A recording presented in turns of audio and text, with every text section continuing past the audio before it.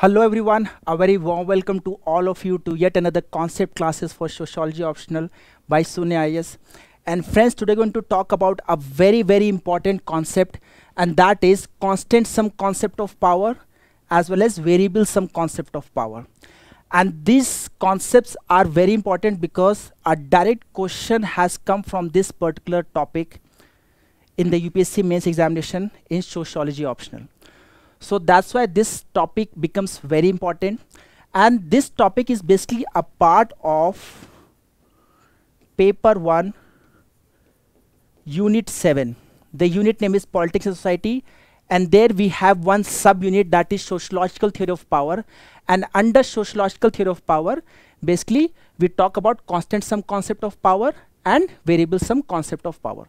So today in this session, I'll be talking about these two concepts in a very simple yet comprehensive manner, right?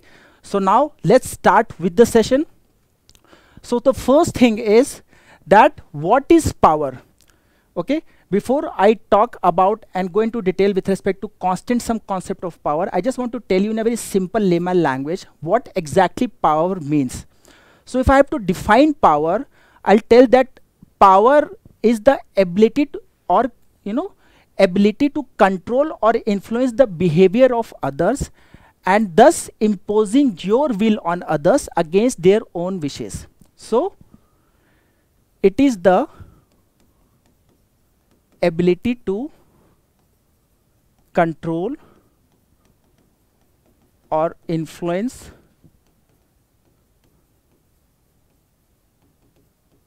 the behavior of others, thus imposing your will over others against their wishes. Right? Now here, the person who is imposing the will, is at the dominating position.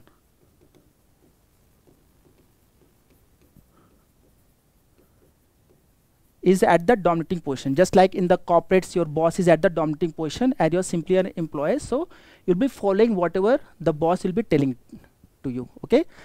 And upon whom, okay, the will is being imposed against their wishes, they are at the subordinate position.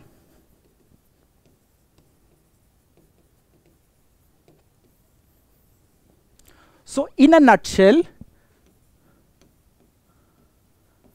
the powerful people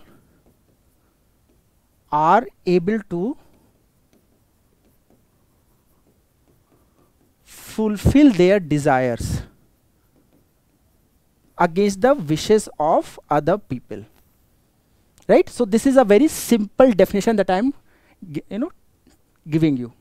Now here you can take an example, just like suppose there is a family.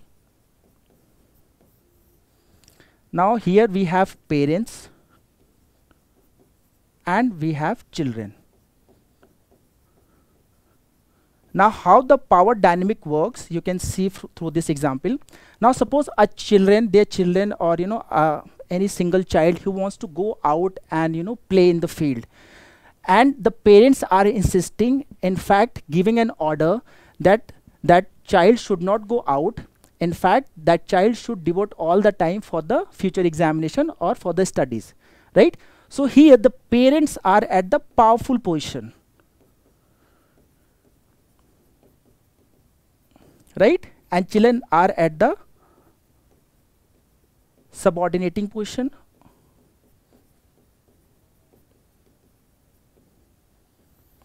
Here the parents are able to impose their will upon the children, and thus children are behaving as per the order of given by their parents. So this is how you can talk about within a family, right? Now here, this is just a basic thing that I was telling you what exactly power is all about. To add more into with respect to the basics of power, here Max Weber, He says, a very renowned sociologist who gave this concept of constant sum concept of power, he said that this power is present in all walks of life.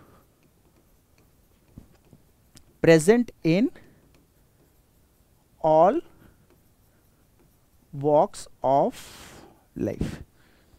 Right? It is not that the power is only present in political era or political arena. It is present in economic field, it is present in corporates, it is present in other social sphere. So it is not only present in political sphere, but it is also present in other social or economic sphere.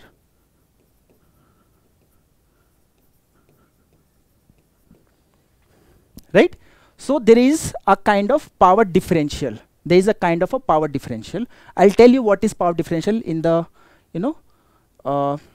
upcoming slide only. So here in social sphere or the economic sphere, you can take an example. Just like in social sphere, I give an example of family only. Like in family,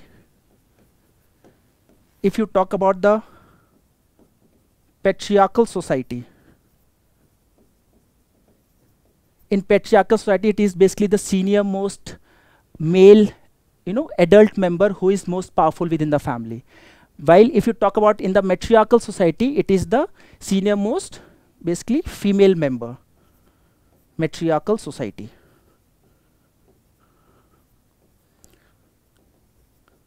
Just like if you talk about, economic sphere, suppose there is a factory setup. So the boss is at the, dominating position, while the workers are at the subordinating position. So boss is at the powerful position, and whatever the directions are given by the boss, they are being executed or obeyed by the people who are working under him or her. Okay, so this is how you can talk about that, what Max Weber meant when he said that power is present in all walks of life. Here you can also give one more example, a very beautiful example. Suppose, in our everyday life, if we give, certain alms. When we say alms, it means, food, or you can say money, so anything. So when we give alms to beggar, so what does it signify? It signifies what? It signifies basically that in a subtle manner, you are showing your economic power. Yeah, this is true.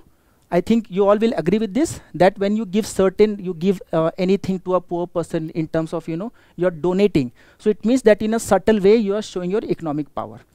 Now here, there is a difference. Okay, sometimes students use the word power and they use power and authority synonymously, but this is not correct. When we use, I talked about in detail what is power. Now, what is authority? Authority basically means it is a legitimate power. Legitimate power. Okay, which means it has the sanctity of law. It is as per the rules and regulations of the state. And when we talk about the coercive power, it means it is not as per the rules and regulations. It doesn't mean that it has any kind of acceptance by the members of the society. It is not legitimate. Okay, so authority is basically a legitimate power.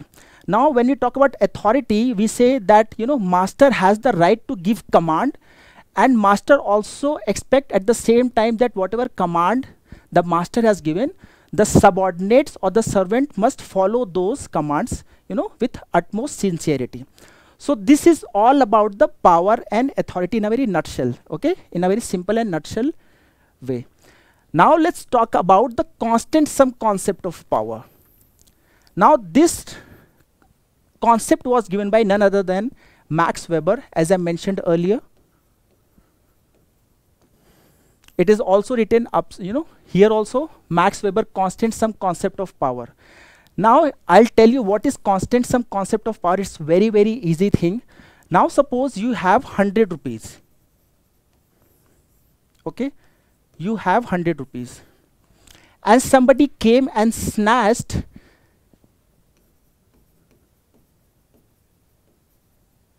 60 rupees from you. The person came and snatched 60 rupees from you. So you are left with what? Only 40 rupees. Right? So just, drawing the same analogy, I'm telling that in society, power is constant or fixed. Just like suppose in society there's only 100 rupees. So if you have 40 rupees, other person has 60 rupees. So it is total is 100 only, right? So power in society is constant or fixed. Though power cannot be quantified, it's a very, very qualitative terminology, just like you cannot measure that how much a mother loves her or child. So similarly, power cannot also be quantified, but I'm just telling you so that you can understand things. So power is constant or fixed in the society. So if somebody holds the power, that person is holding the power at the expense of other. Okay, see, suppose if I am powerful, so I am powerful. Why? Because the other person is not powerful. So person is powerful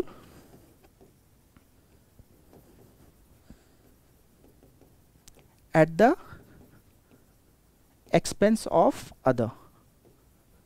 The same analogy you can draw here, that suppose if I say in society there is 100 units of power. This is just to understand, though you cannot quantify, that's what I said earlier also. So suppose there is 100 units of power.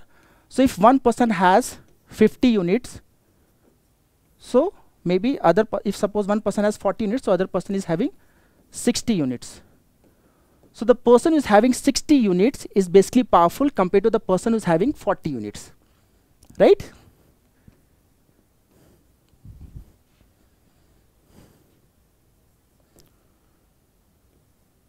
Units and 60 units. So this is what power, constant sum concept of power is all about. Okay, so if someone holds the power, the other won't be holding the power, and here that's why the power differential exists. Okay, because not everybody is on the same pedestal. Okay, if I have to say, not everybody is standing on the same pedestal. If somebody is standing here, the other person is standing here,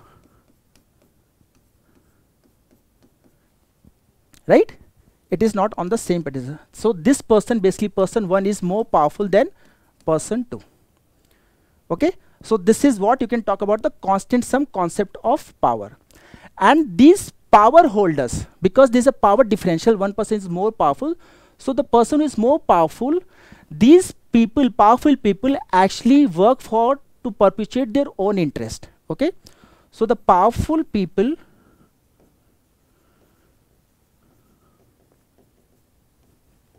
they work to perpetuate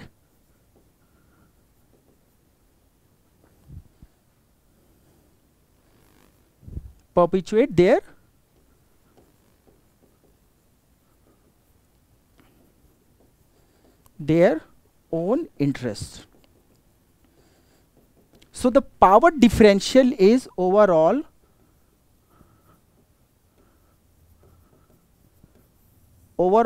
is not beneficial for society.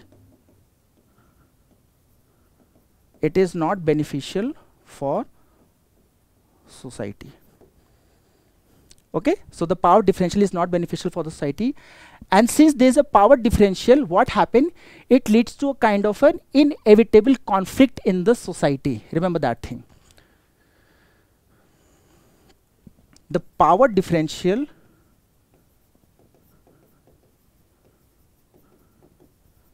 it leads to what? It leads to inevitable conflict in the society.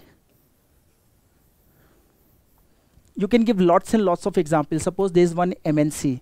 Okay, that MNC has lots and lots of economic power because they are controlling all the forces of production, okay, all the means of production. They also have a proper say in the administration of the country, okay, because they are financing the elections.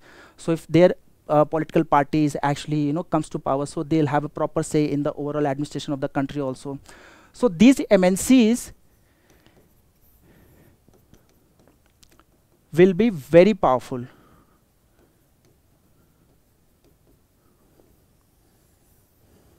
Right?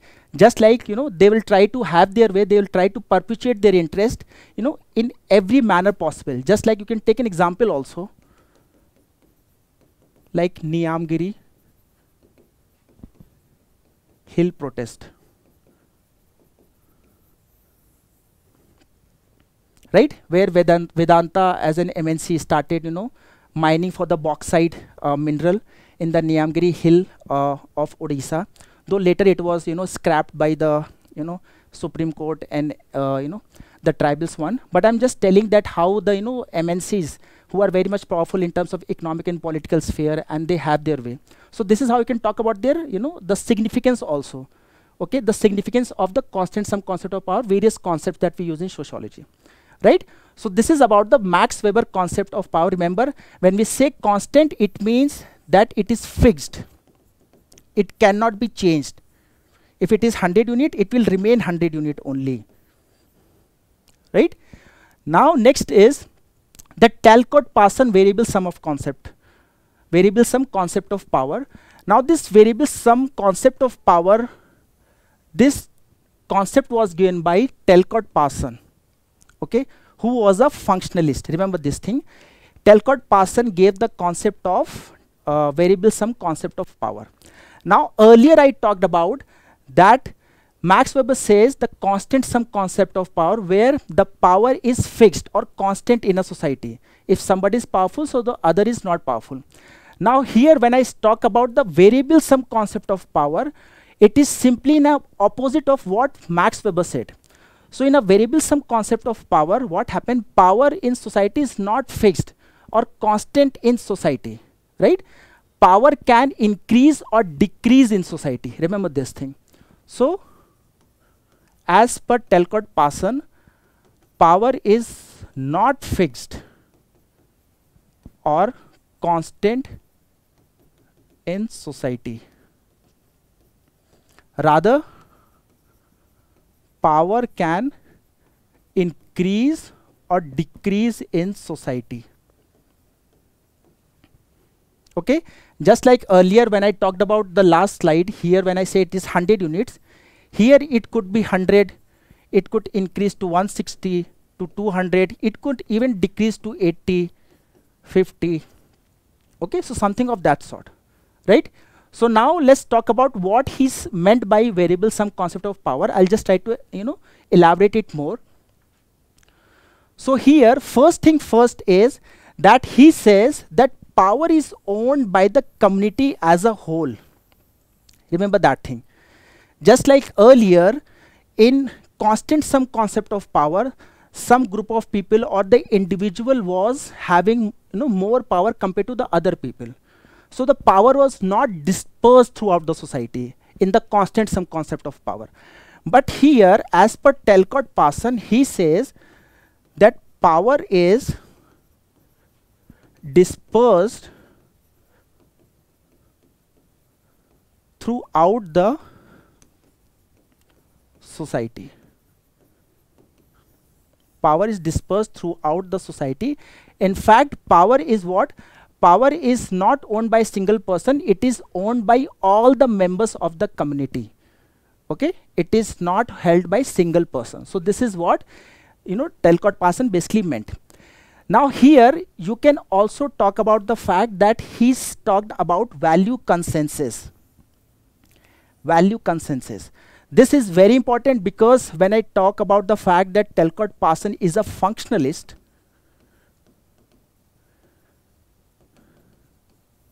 Functionalist, basically, I'll be talking in lot of detail in our sociological foundation course. In a nutshell, I can tell you that functionalist basically sees everything that, whatever exists in the society is functional for the society. It helps in overall maintenance and sustenance of the social system or the society. So Talcott Parsons was also, seeing that the concept of power is overall beneficial for society. Beneficial for society. So when it is beneficial, so he was only looking at the functional aspect of society. He was not looking into the conflict aspect, aspect of the power. So I'll come to this thing, that how it is beneficial for the society. Okay. So for this thing, I have explained that power is not, owned by a single person, but it is dispersed throughout the society. It is enjoyed by all the members of the society. Next is value consensus. When I talk about the value consensus, it means that there is a kind of a overall broad agreement over the, you can say, beliefs, practices, or the goals of society. And there is a broad agreement among whom? The broad agreement is among all the members of the society. Okay, broad agreement is among all the members of the society. So when we talk about that is a broad agreement with respect to the goals of the society, so this goal becomes what? This goal becomes a collective goal of whole society. Collective goal of whole society. Why? Because everybody agrees to the fact that this should be the goal of the society. Just like in Western society, the overall collective goal is what? Materialism. To have a very good mansion, to have lot of money, to have big fancy car. Okay, live a lavish life. Materialism, right? Even in modern industrial society, even in modern Indian society, materialism is basically the collective goal of the society. So when we have a collective goal, okay. So the power is basically used to achieve the collective goal of the society. Okay, power is actually used to achieve the overall collective goal of the society. So now when certain persons are made more powerful, okay, certain persons are made more powerful. So when I said earlier in the zero constant sum concept of power, zero sum concept of power, that power differential leads to conflict. But here when some people are given more power, so here the power differential is not leading to conflict.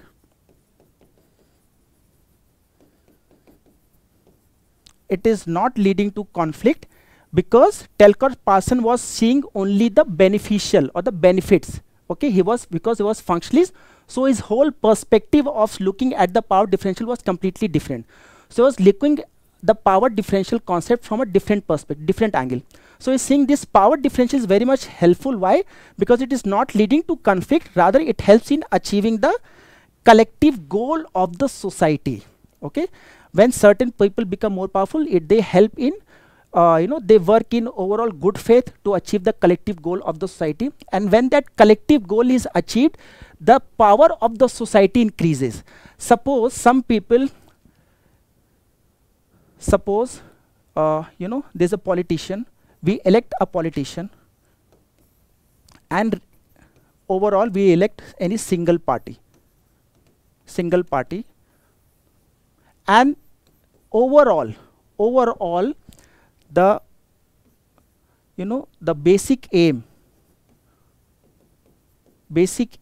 or collective goal of the society is to reduce poverty,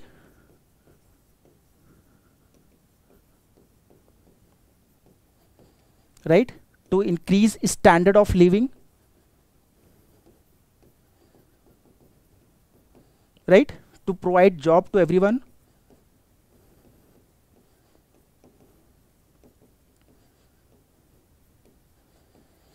So what Parsons says that when we elect any single party, those party members are basically exercising more power, right? So these people will work for overall benefit of the society. Why? Because there is a value consensus. Value consensus, as I mentioned earlier, that everybody actually agrees that this should be the goal of the society, and everybody is working, you know, from the bottom of their heart to achieve that goal.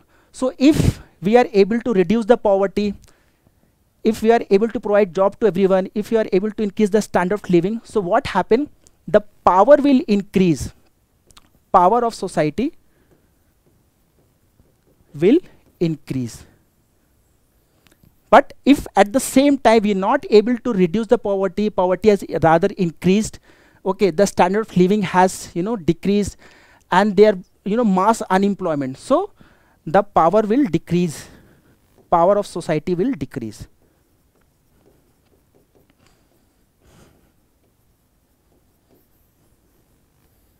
So that's why the power is not a constant sum concept of power, which is also known as zero sum concept of power. Rather, power is a variable sum concept of power.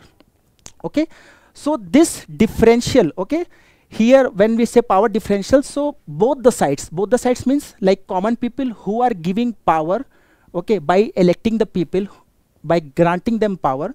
So both the sides, the common people and the powerful people who are working together to achieve the collective goal, both the sides, when they achieve the collective goal, it will kind of become a win-win situation for everyone, right?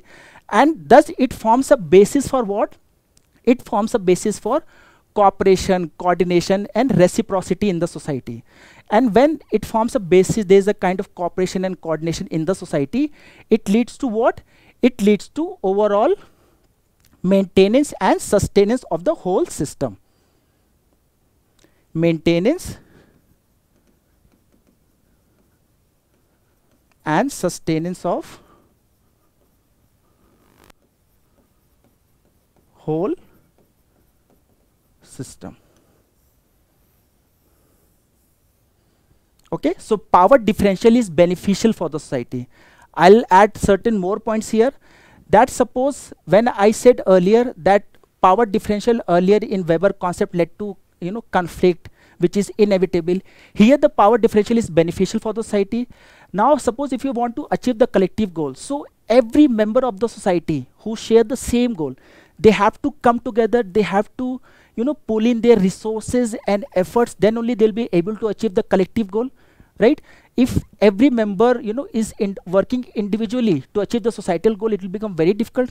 So when everyone is sharing the same collective goal and pulling their efforts along with the, you know, powerful people, they'll be able to achieve the collective goal more easily, right? So to achieve the collective goal, what happened? There is a need of, you know, cooperation, overall organization on the large scale. So some people are given more power compared to others so that they can organize everything, they can manage everything. Okay, so that's why when some people are given more powerful, what happened? These people are made to sit at the position of command, right? They are made to sit at the position of command. They are given more authority. So that's how you can say that one person who is given more authority will help in achieving the collective goal. So that's how the power differential is actually beneficial for the society. Okay, and remember, the power is not constant, power keeps on changing. You can also take an example of that. Suppose when India got independence in 1947, okay, it was quite weak. We were politically weak, we were economically very much weak, there was mass unemployment, there was literacy rate was very low. But you know, in today's time, the power of India has increased considerably. Has increased considerably. Why? Because the poverty has decreased, we have become self-reliant with respect to the production of the food. Okay, apart from that thing, you can also talk about that we have become nuclear power, literacy rate has increased. Now people are gainfully employed in various sectors of the economy. There is, you know, India has carried out various kind of space missions. So the power of the India has increased. It has not, earlier if the power was, just to give an example, okay, just help you understand, suppose the power was 100, now it has become, maybe 1 lakh. This is just to help you understand, okay? So just want to tell you that the power cannot remain the same as per the Talcott Parsons variable sum concept of power, okay? So this was all about the variable sum concept of power. Remember, he always said that power is owned by the community as a whole, plus there is a value consensus. Unless until you don't have a value consensus, okay, you cannot have a collective goal. And when you have a collective goal, then only everybody will strive forward, put their resources, efforts, everybody, okay, they will put their resources and efforts to achieve that collective goal. And that collective goal could be anything, right? And when that collective goal is achieved, the power of the overall society increases, right? And if that collective goal is not achieved, the power of the society decreases, okay? So this was about the Talcott-Parsons variable sum concept of power. And you can give many more examples to enrich your content, right? So this was about the concept. Now, this marks the end of the session. And you know, in sociological theory of power, there is various other theories as well, just like I talk about today, Weber zero sum concept of power, which is also known as constant sum concept of power. Again, I'll repeat that constant sum of power or variable sum concept of power. Here, constant sum concept of power is also known as zero sum concept of power. Okay, this is also known as zero sum concept of power, right?